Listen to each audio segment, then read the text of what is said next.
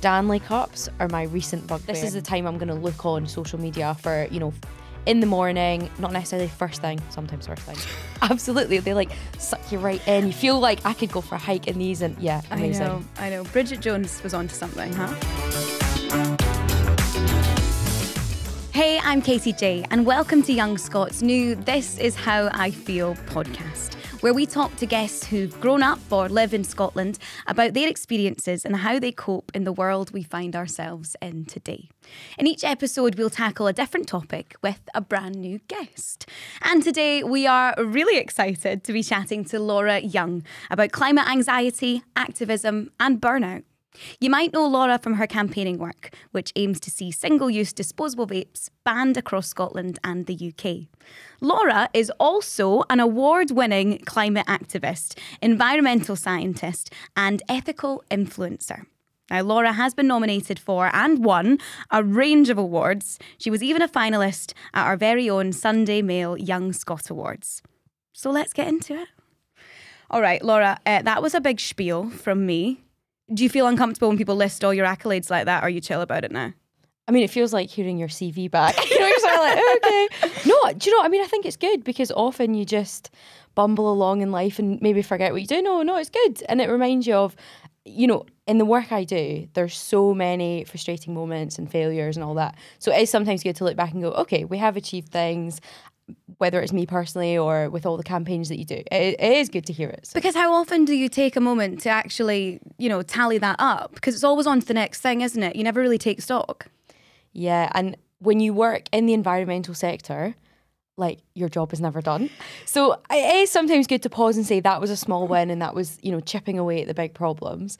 But it can be hard because, you know, even the campaigns that you've mentioned, even the stuff about vapes, for example, I won an award for that campaign, but it's not over. You know, we've not solved it. But I think it's also important because I'm sure we'll get onto it, but you need those things that keep you going. So certainly, yeah, it's always good to look at the highlights. Those little landmarks. But yeah, you're doing amazing work to chip away at that issue, though, amongst, you know, everything else that you've been up to. Never stop working. I want to say that Laura was posting a TikTok on her way in. The work is never done. You've got to be, honestly, you've got to just keep going with it. But I think I love it. You know, it's a way of chatting to people. It's a tool in your toolbox. Well, welcome, Laura, and thank you so much for joining us. Now, we are going to kick off with a simple question that we ask all our guests. How are you feeling today? I feel good. You know, we're kind of recording this near the end of January. January blues can sometimes be a thing, but I feel we've had some nice snowy wintry weather, which I think looks beautiful, especially when you're inside and you just get to look out. I feel it's a new year. I've got, you know, sort of lots of exciting projects coming up this year, but also it's not too overwhelming yet. So yeah, I feel good. Ready to take on the new year. Absolutely. Although you're right, you probably haven't been able to get out the house in Dundee. No. No. Lots of snow, yeah, lots of rain, lots of flooding, but very relevant to what I do. So it's always a good story. Look at the environment around us. Exactly. It's happening. Now, we heard a little bit about your work, Laura, in the intro, but I am really keen to hear more about you and what inspired you to get into all the incredible stuff that you've got going on just now. Yeah. I mean, to be honest, I work in the environmental sector. So when I was at school, I just loved geography. And I didn't really know what I wanted to do as a job. I couldn't really see what a career might look like. But I just knew this is a subject that I really like. So I just kind of went to pursue it and didn't really have too many hopes. Just said, let's see where it goes. And so, you know, years went by, went to uni, studied it even more and just loved it, fell in love with it and have been working in that ever since. And I think part of it is that it's kind of academically, it was the only thing I liked at school. So you just jump 2 feet in. This is what I did with English Lit. Yeah. But Jane Eyre can't solve the climate crisis. Do you know what I mean? But creative people have a big part in it. So honestly, you know, I work with so many creatives, but, you know, I think like just pursuing something you're passionate about, it is a great start. Yeah. It was a mixture of, you know, loving this subject area, but also really seeing the need for change. And I think that's what really got me into this. But to be honest, I think I became a bit of a campaigner, and everyone's a bit of an activist. There's not one way of doing it. But I think I became it when I was at university, but coming to the end of it and thinking, oh my goodness, what am I supposed to do after this? I have no idea. Didn't have any job lined up, you know, didn't really know. But right in my final year, we had Blue Planet. So many people watched that. And I remember just thinking, okay, even if I can just play my part, like even if I just try and think about the little changes I could do.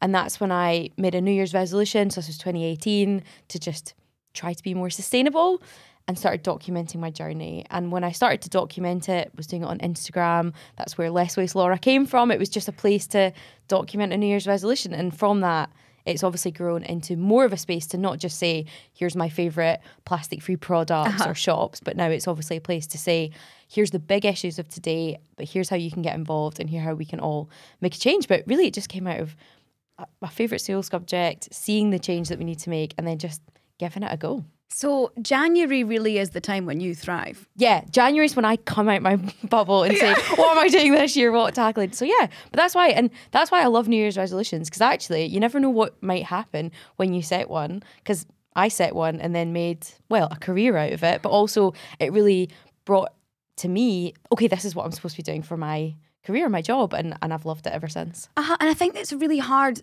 thing to stick to. I mean, everybody does it, right? Every year you sit and you go, no chocolate, you know, I'm going to do this, I'm going to do that. Was that the first one that you really stuck to?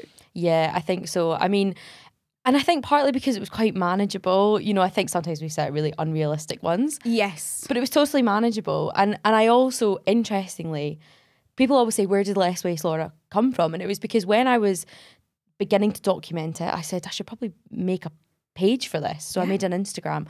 And at the time there was this trend, it's still a bit of a trend, called zero waste living. And I just thought, that feels really unattainable and also not really the point. You know, it shouldn't be about me being perfect and that'll solve everything. It's about all of us. And that's why I picked Less Waste Laura. Had a bit of a ring to it, but also because I thought, if I do zero waste Laura, I'll never achieve it and it'll just crash and burn. But I set a really manageable task, which was I'm just going to explore what it looks like to be more sustainable, but in a way that I can actually carry on throughout the year. Do you think that sharing that publicly helped kind of hold you accountable in a way as well? Yeah, definitely. And it's a two-way street. So when I started it, it was because people were saying, what was that shop that you bought that thing from? Or can you tell me why that's more sustainable? I don't really understand. So I used it as a place to document, but also inform. And, you know, I think if anyone also goes to college or uni or has a really cool job, you should share it with people, because not everyone gets a chance to do these things. So I was also kind of threading in some of the knowledge that I had from my background. I want to know though, right, what was the first sustainable change that you can remember making? Was it like a water bottle? Was it period pants? Talk to me. Both? I've got my period pads on right now. That, yeah. Yes, I think love them. Yeah, and to be honest, I also love this because there's some changes that are just purely environmental, right? Yeah. So you have a plastic toothbrush, you get a bamboo toothbrush. Really, that's just an environmental change. It doesn't really change your life that much. With period products, it's not just good for the environment. Oh my gosh, it's good for money. You know, it saves you loads of money. They might be a bit more expensive to buy at the first place, but they last forever. And it also just saves you from running out, those embarrassing moments. And they're so good for things like going to the gym, going hiking, amazing. So I think the period products were one of the first things as well. I remember my mum got me a mooncup for Christmas, which is so random. And I also like half opened it and was like, I'm not going to open that in front of everyone. But it was one of the first things that I did. So 2018, got a menstrual cup. And I still have it. I've never had to buy another one. And I've got a few period pads and period pants that just supplement it. And you think it's just, been so great. And it was one of the first things. And it's something I'm such a big, and I know you're really passionate about that stuff as well. It's period poverty, sustainability. It's all wrapped in one. And may I say, so comfy. So comfy. Absolutely. They like suck you right in. You feel like I could go for a hike in these and amazing. I know. Bridget Jones was onto something, huh? Absolutely. But I do love finding these things that you think it's not just addressing, you know, the waste that's associated with it. It's actually addressing lots of other issues, you know, around cost, affordability, just the idea of, you know, never having to forget or miss out, always having something there. Makes your life easier. And also think about how many single-use products come from that whole market. You know, it's wild the amount of, even like the wrapping of, you know, you're really doing something there. One person can actually make an impact there by that switch if they're able to. And it's good as well to see that, you know, here in Scotland, we've got obviously free period products in public places, which is great. But lots of organisations are also trying to give out the reusables. I remember when I was at doing my masters in Edinburgh, I was part of the lacrosse team, and I was talking to them about my mooncup, and I was like, the uni gives them away for free, and I like collected all these up, and I was like, Oprah, I was like, you get a mooncup, and you get them. I was like throwing them at everyone over the dinner, and I was like, there we go, everyone go. But it was amazing because it really does, you know, change people's lives at times, because they are, honestly, I'm such an advocate for them.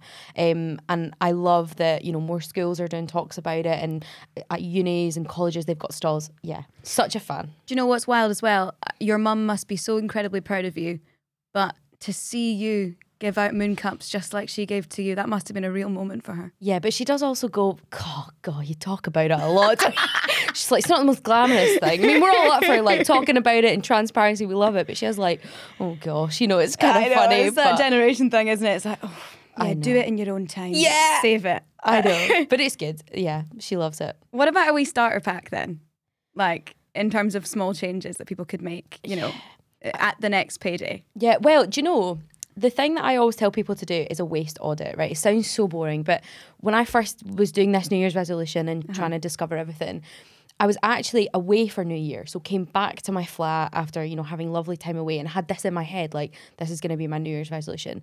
And when you walk back into your flat with this idea of, I really want to cut my waste and be more sustainable, you suddenly walk in and go, oh my goodness, there's a lot to change. So, you know, you go to the bathroom and you look at all your toiletries, all completely packaged in plastic. You go to the kitchen, you know, everything is wrapped in plastic. You suddenly realise you've got a big job ahead of you. And in that moment, you can't just say, okay, I'm going cold turkey and I'm going to not buy anything, because then you go to the supermarket and what would you do? So what I decided to do was, for 2 weeks, I just collected my waste. So even if I was out and about, you know, if I got a takeaway coffee or I got a meal deal, whatever it is, I just kind of kept it with me until I got home. And after 2 weeks, I just looked at it. I just put it all out on the kitchen floor and was like, what waste do I actually produce? Because the image is scaring me already. I know, right? It was quite overwhelming, because when you actually see it all laid out, and I started to kind of sort it out and say, well, you know, these things are all the same, or these are the same category. And I started to look at it. And one of the things I realised as a final year university student, you know, I was kind of cramming for exams, I was doing my dissertation, I wasn't really that great at remembering. Just functioning. Just functioning. And I realised, looking at my waste, half of it was just to do with lunches and food on the go. So I would wake up and just go to the library. I would get takeaway coffees. I would get a meal deal. I would get, you know, takeaway boxes of stuff from local cafes. And I realised in that moment, okay, to tackle half of my waste, I just need to get a coffee cup and remember it, take a set of cutlery with me everywhere I go, take a little box, and maybe try and pack my lunch a few days a week, right? Not massive changes. And I did that for a few weeks and suddenly realised, okay, I've halved my waste. And then I did it again, and you find other options. And the reason I think it's important to do that is, when I was talking to my grandparents about this, I was like, so everybody should get a takeaway coffee cup and reusable and da-da-da. And they were like, Laura, we're in our 80s. Do you really think we walk anywhere with a coffee? We like to sit and watch the world go by. But it's true, you know, actually for everyone, your waste will be different. If you're a university student, maybe it is the meal deals, the takeaway coffee cups. If you're a young professional who, you know, whatever it might be, you'll have your own waste. And so I think there is a good starter pack for everyone. You know, it's a water bottle, a coffee cup, a set of cutlery, none of which needs to be new. You've probably got stuff in your house that will suit already. But for actually addressing waste, you know, people might be able to look at their waste and tweak it. So there is starter packs and little things I'd recommend, but there's also just people taking the time to look at their own waste and thinking, what are the wee changes I could make? This is why we need people to individually chip away at it, right? And, you know, on the face of it, climate anxiety and, you know, everything that's going on in the world, how the heck do you contend with that not being overwhelming on a daily basis when you show up to work? Yeah, it is difficult. I mean, I think partly it's about getting active. So, you know, if we sit and do nothing globally, we're obviously not going to make the change. But even just personally, I find it's good to get that sort of anxious energy out by going and trying to help. And so whether that's, you know, going and picking the litter that's in your park so that you look at it and go, it's gone, it's fixed. You feel better instantly. Or whether that's, you know, joining a local community group and saying, how can I help with whatever issues, you know, you're trying to do. So, you know, there might be a little nature reserve in your area and you can like help be part of the team that looks after that. Or it might be, you know, joining a group that's trying to get some stuff changed in your local area. I think getting involved can be helpful, and that's certainly what I find. And even though my work all surrounds it, even in my spare time, I'm trying to kind of do my bit and join with other people. And, you know, I think over the years I've done stuff like been part of the Youth Ocean Network with the Marine Conservation Society, the Scottish Wildlife Trust Young Leaders, 2050 Climate Group, young people across Scotland trying to do stuff. So it's also just getting together with other people and saying, how can we help each other out? And sometimes it might be as extreme as you then launch a whole campaign to try and ban disposable vapes, for example. But, you know, it doesn't even need to be that. It can just be joining with people. Because the main thing about climate anxiety is it's not going to go away until we solve the problem. So we may as well just get on with trying to solve the problem. You know, I don't think taking a bubble bath or reading a book or going for a walk will solve it.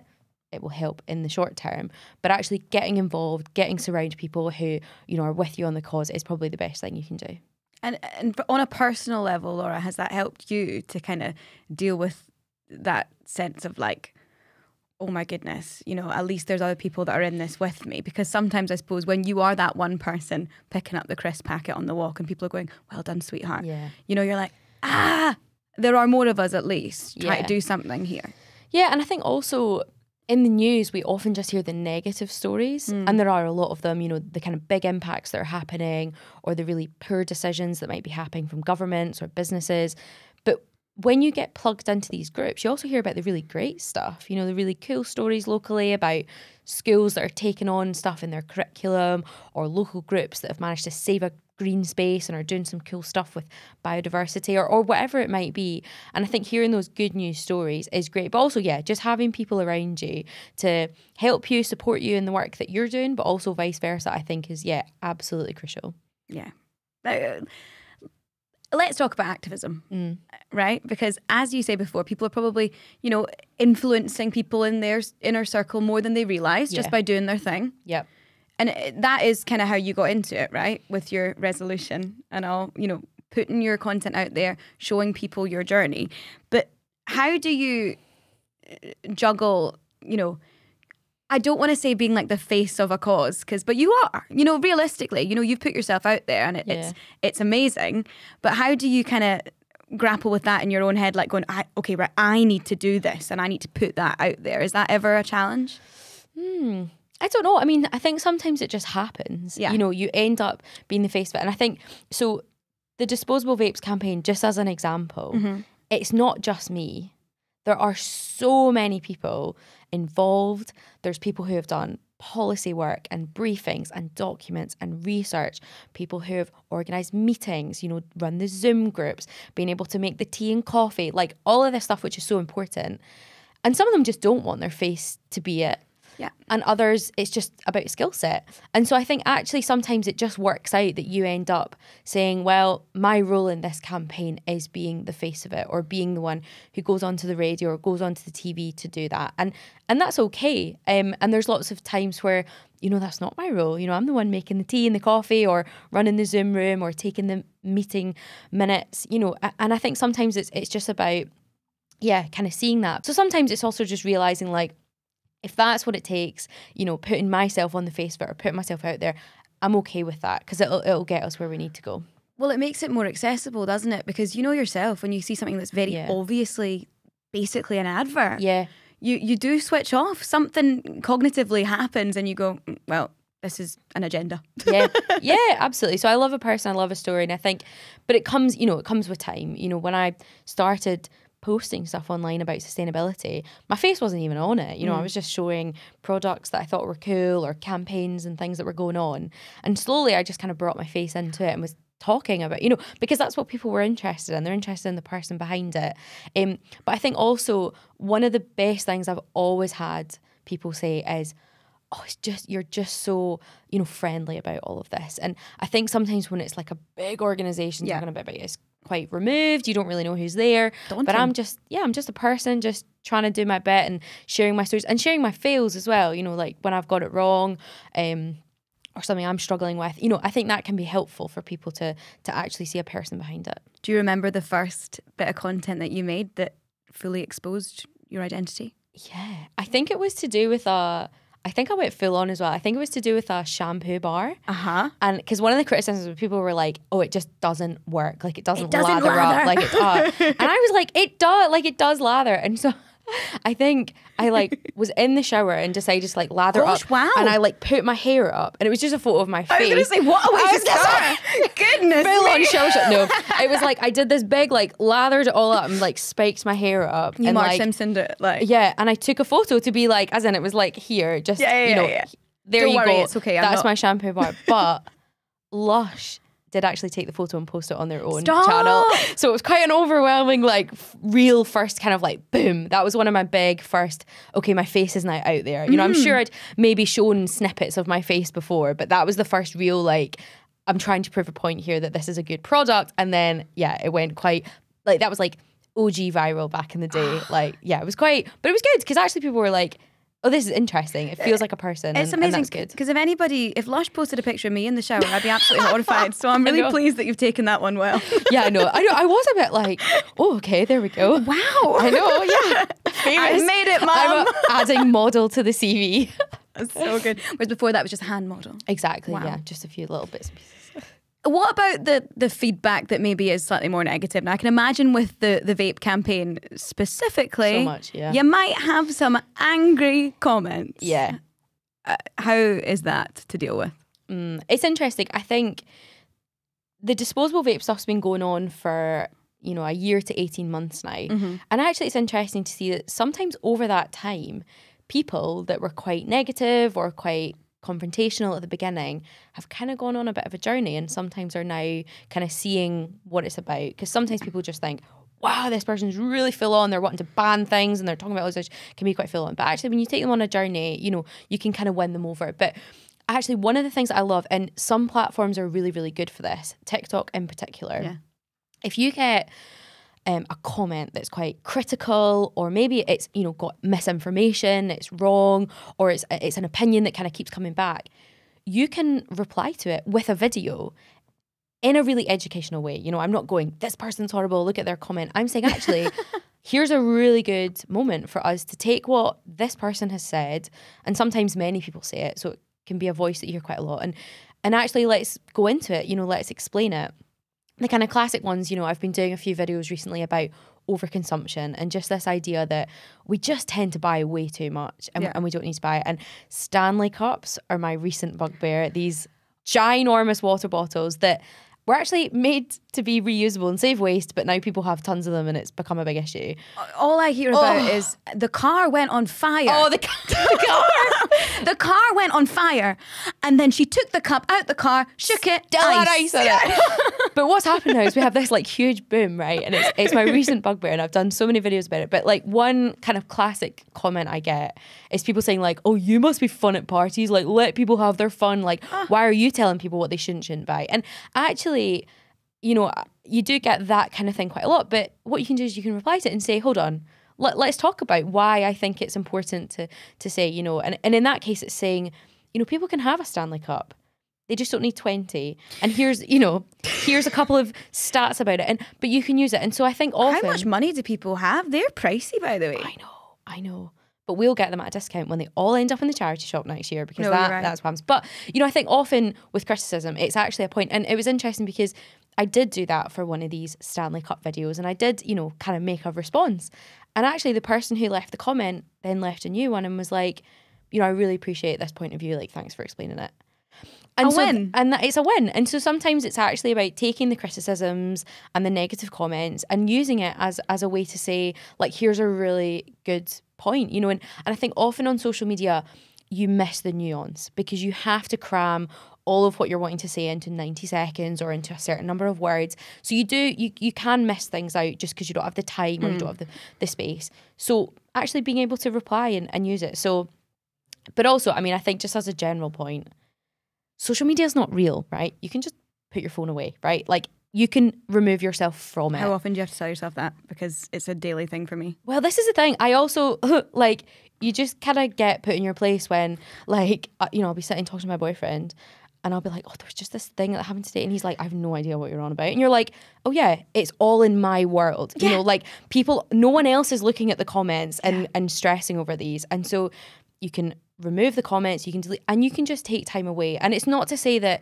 online hate is not a thing, but it's about saying that you can set a boundary and just remove yourself from it and not let it bother you. And, you know, I have never gone to a talk, a presentation, or done it and had people say that to my face. And it's because you know that people are just saying it 'cause it's on social media. So, you know, I think there's also just a point of, and that's not to kind of throw away. I know that, you know, online bullying is a huge issue, but I do think there is ways to manage it. And I've managed to do that better.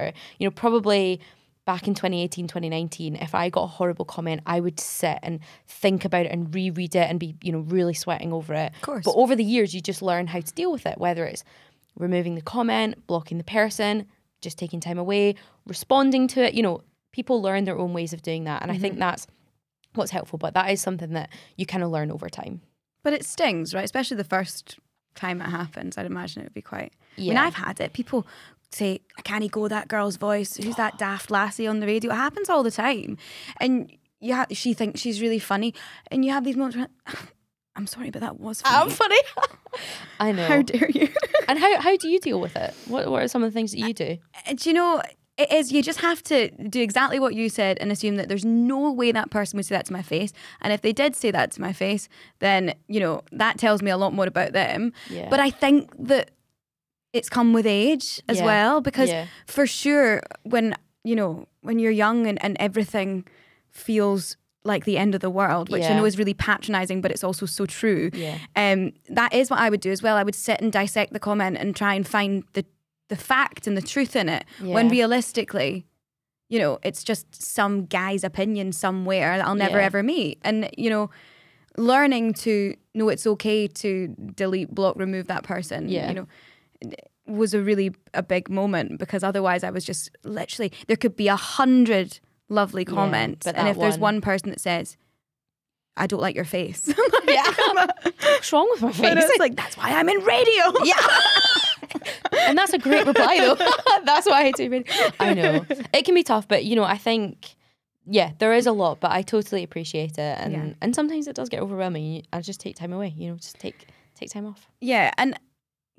I mean, it's an important lesson, and it's one of those ones where it's like any advice feels relatively patronising, because people have to come to it in their own way and have to kind of figure it out, which can be an agonising process for sure.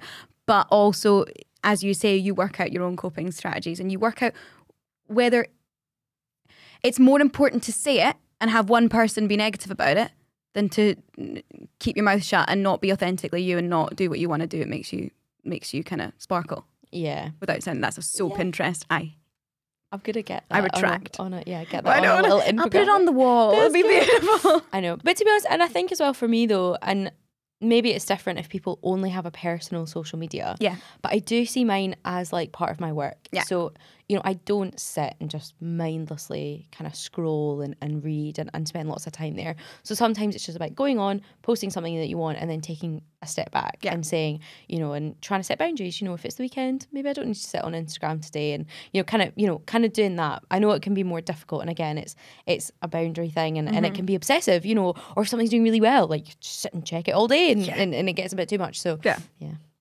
Who's used my sound? Wow. The last few years have been wild, and for you have just done so much. You've achieved so much in a relatively, you know, short time frame, especially with everything that was going on in the world a few years ago, when we just couldn't do anything. Yeah. But you still managed to go out there and make some really positive changes. How do you deal with that climate anxiety and make sure that you don't face the burnout trying to kind of battle this on your own, I suppose, to a certain extent? Yeah. I mean, one of the key things is about kind of boundary setting. As you said, there was a term, and it really came to light in COVID, doom scrolling. Right. And it's because we had nothing else to do. So you would just be sitting scrolling, and whether it's information about COVID at the time or information about any sort of injustice, there was loads of racial injustice, there was loads of climate crisis issues, there was loads of stories that were just a lot. And I think it's so important that we address those and we're aware of them, and you know, we don't hide away from it. But certainly it's about saying, okay, enough is enough for today. So for me, a couple of the things that I've tried to do is not necessarily, you know, I'm not too tech savvy. I've not set all those time limits on my apps and anything like that. But I do try and say, this is the time I'm going to look on social media for, you know, in the morning, not necessarily first thing, sometimes first thing. But, you know, I'm going to check the updates, see what's been going on, you know, see if there's anything I need to look at. And then normally it's at the end of the day. So, you know, the kind of last thing I do at work is, you know, check again, see what updates have been, you know, if I've had to post anything. And I think that's been quite helpful, so that I'm not just sitting aimlessly scrolling. Or if I am, I'm just trying to do it on a fun platform like TikTok or something where it's just for fun. I think I've also... kind of in between all of that heavy stuff, there's just daft videos of dogs falling over. Yeah, exactly. Okay. So, you know, trying to not just sit on, for example, like Twitter, where it is just sometimes quite a lot. So try to, you know, find the fun things. I also think with my news, I think news consumption is huge because, you know, back in the day it was the newspaper and the 6 o'clock news maybe on the telly or the radio. Whereas now news is 24/7, you get it everywhere and it's mixed in with your social media, kind of whether you like it or not. So I've also tried to think about how I get my news. So I found a few really good daily news roundup podcasts, that sort of thing. So, you know, I've got a dog, so I walk my dog twice a day, 3 times a day, and I've got a few podcasts that I'll listen to, and it gives me all the updates for the news of the day, and it keeps me kind of in the loop with what's going on. And then if anything's really interesting, I'll go and kind of find out more about it. So I've tried to also kind of not just be sitting, because I think there was a bit in COVID where we all just sat glued to the telly because we wanted to know what the update was. So I think, you know, trying to find a way that you get your news, and, you know, finding happy news stories. There's things like the Happy News broadcast, or like, you know, environmental stories that are really positive. So again, like trying to find those to make sure you do that. But I think that's a lot about just information and trying not to be overwhelmed by that. But I think when it comes to kind of climate activism and burnout, it can be really, really easy to just feel like there's always work to be done and basically just spend all your time doing it. So I think partly what I've tried to do is make my climate activism, my campaigning outside of my job. So my full-time job is I'm a PhD scientist, right? So I'm Monday to Friday, most of the time, 9 to 5. What day is it? Most of the time, yeah. Not today though. But you know, so that I try and like block that out and say, well, that's when I'm doing my PhD research. And if I have to take time out of it to do things like cool podcasts, yeah, I'll make that time up. But for the sort of campaigning work that I do, I try to keep it like a hobby. So if your hobby was dancing or swimming or running or whatever, you would normally do it maybe 2-3 nights a week. Yeah. And so I try and keep it to that. You know, I try to keep it that amount of time. So it's not just all the time, constant. And I think that's really good. But certainly for the burnout, it's about finding other people. So when I started the climate, not the climate stuff, when I started the disposable vape stuff, it was just me on my own. And I was, you know, putting stuff out on social media saying, I'm really annoyed about this issue. Is anyone else doing anything? What's going on? And very quickly realised there's a lot of interest. There's a lot of stuff that we need to be getting on with. So I thought, okay, let's get people together. So there's been amazing organisations who have come together to do their bit. Like Young Scot did some amazing stuff about research and engaging young people. We've had local councils doing stuff. We've had loads of different organisations.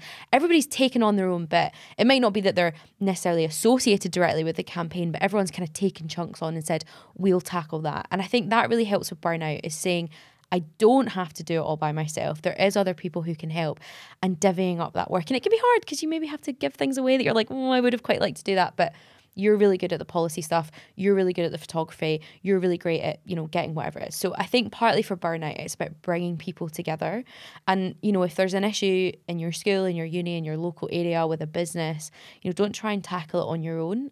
Do it with other people. And social media has been a great way for me to connect with people, but you can also join local groups. You know, there will be local wildlife group or activist group, whatever it might be, and you can just join it and find other people. And I think that's been the key thing for burnout, is, you know, setting the boundaries, not spending every waking minute. Have people around you who go, right, that's, you know, that's enough, you know, like enough of the phone, or like, come on, it's time for dinner, or whatever it might be. Like having those people that can kind of keep you accountable is really important. But yeah, having other people that can help, I think, has been key. And now the campaign is still rumbling on, but it's not taking up all my time. There's loads of people involved. I think that's the really key thing. It is about, because also if I crash and burn, then it goes nowhere. So there's no point in me trying to do everything and then burning out.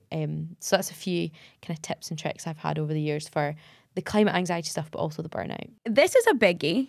If you had the power to get in a TARDIS right now, go back in time, what advice would you give a slightly younger version of yourself? I assume you're going to start with period pants. Yeah. Straight away from school. That would be it. That would be the single thing. I don't know. I mean, I think it would probably be something about, so the people that I had around me when I was kind of looking at, the end of school and thinking about what I wanted to do. So I had my mum and my dad and my older brother, and that was the kind of, people right close to me. And my mum and dad have both worked in their jobs at the same places for 30 years. Right. And my brother is on the same track. He, had a very clear idea of what he wanted to do. And already, he's worked at this one place forever, doing one job. And so I think for me, I would tell myself that it's okay if your career looks slightly different to those that are in your immediate family or immediate friends. So, I've already had more jobs than all of my family combined. I've got probably someone used the term portfolio career, which I love. Because it makes it saying I do bits and bobs a bit more professional. So you've probably got a portfolio career. You've got, different things that you could add on, broadcaster, podcast host, social media, whatever it might be. Yeah. And I kind of love that. And I think I would have said to myself early on, just go for what you want to do, even if you don't know what the 30-year career might be. And it's okay to change, because in each job that you do or opportunity that you get, you'll learn something different. And actually, hindsight is 2020, because now looking back, I'm going, that's why I did that random 3-month internship. That's why I took on that really weird project, because now I've got these skills. Or I'm actually really glad that I didn't get that job, or that I totally failed in that thing, because that's given me something else to think about and learn from. And so that would just be the advice about, don't kind of look around and see what other people are doing and get work. Like, just go for it. And, I could, in a couple of years' time, not have any more portfolio career opportunities and get a job and do it for 20 years. And that's also okay. It's okay to be kind of changing like that. And I think that would just be the piece of advice, because I was obsessed at the end of school of thinking, what do I want to do for the next 30 years? And that's not reality. We're talking about issues that seem completely insurmountable, but look at that. Like, you don't even know who you're going to be next week when you're that age as well, because so many things change. And it was really nice to hear what you said as well about, like, right at the start of the conversation, just going, well, I like geography at school, so that's what I did. And it changed the whole trajectory of your life. Absolutely. And I think if I'd been obsessing about a job, as in a profession, a career, I might have gone into something totally different. Because I might have said, okay, I like geography, so I should be a geography teacher, because that's a career that I can think of. And then I might have gone into teaching, and it might have been the totally wrong thing for me. You never know. Or it might have been that I thought, okay, I really like geography, so then I should probably go and be a landscape architect or a gardener. And then I would have maybe tried to think about a job. But instead I thought, I just know that I like this subject, and there will be opportunities at the end of it, and I'm open to letting that course kind of run and seeing where it goes. Laura, you are such a star. I feel like we could chat for like another hour or 3. There's lots. Yeah, there's so much, but you're doing incredible work. And I wondered if there's anything that you wanted to kind of say as a parting message to the young Scots listening before we go. I don't know. I mean, I think just, for me, I just picked something that I loved and just went with it. And I think you'll carve out a career in what you do. And also, I do speak to a lot of people though. So if anyone is listening and, environmental stuff is a passion, sometimes it comes to you once you've already picked your subjects at school, or once you've already picked what you're doing at college or uni, or you've already got a job. You can also still make a really big contribution to environmental issues, even if you've not got an environmental job. We need filmmakers and graphic designers and creative people to help us with all the messaging. We need teachers and doctors and nurses and business people who can do sustainability in their fields. And so I always get young people coming to me and saying, I need some advice. I want to, have an environmental job. What do you do and how can I do it? And sometimes they'll already be on a path with something else. And actually, they can be that environmental person in that industry. You know, I was speaking to someone who was talking about they were doing economics at uni and they felt like they'd made a total disaster because they were like, I actually love the environment and I'm doing economics and it feels like I need to maybe drop out. And I said, no, we need environmental economists. Yeah. We need people looking at finance and pensions and how do we make those more sustainable. I can't do that. That is not my skill set, but that could be yours. And so, you know, whatever you might be doing, whether it's, you know, whatever field it is, you can make that environmental if that's something that you're passionate about. And I think that's just my key takeaway, as well as, you know, follow your dreams, follow your passions, all that kind of stuff. The Pinterest stuff. And the Pinterest stuff. Yeah. Also, just don't feel that you have to give up what you're doing now to add in environmental stuff. Like, it can be part of what you do. There we go. And we all go home and we look in our cupboards and we tip everything out and we see how wasteful we really are. Yeah. It's such good advice, though. There is something everyone can be doing. It is. And when the problems are so big, so I was on the train down to this, okay, and I got a coffee at the train station and I've got my little cup with me, and you know, everyone else around me was using disposable cups, right? And I just thought, but I'm still saving one cup, right? It's still one cup that didn't have to be manufactured, produced, shipped and used just once. Like, I still saved that. And although in the face of everything, it's not going to make a huge difference, it's still something. And if more people do it, the more we influence, the more we can do. So yeah, you know, be encouraged. All the changes that you make help shift society in a more sustainable way. And together, the more people doing all these wee things, the better. Laura, you're wonderful. Thank you. I have honestly loved this chat so much. So thank you to everyone who's tuned in for listening. Remember, if you need help or support with how you are feeling, Young Scot has tons and tons of information at young.scot/AyeFeel. That's young.scot/AYE, we're Scottish, feel. If you want to follow Laura's work, then make sure you're following her on Instagram and TikTok using Less Waste Laura. It does have a lovely ring to it, Laura. It's good, isn't it? You are right. Or visit her website, lesswastelaura.com. Also, don't forget, if you're under 26, then make sure you get your free Young Scot National Entitlement Card. And with thousands of discounts in Scotland and across Europe, subsidised public transport and a whole lot more. Visit young.scot/card for more info. Finally, Young Scot members can claim 100 reward points for listening to this episode by visiting Young Scot membership and typing in climate for your points code. If you're not a member yet, visit young.scot/membership to get started today and earn points for activities and access exciting rewards as well.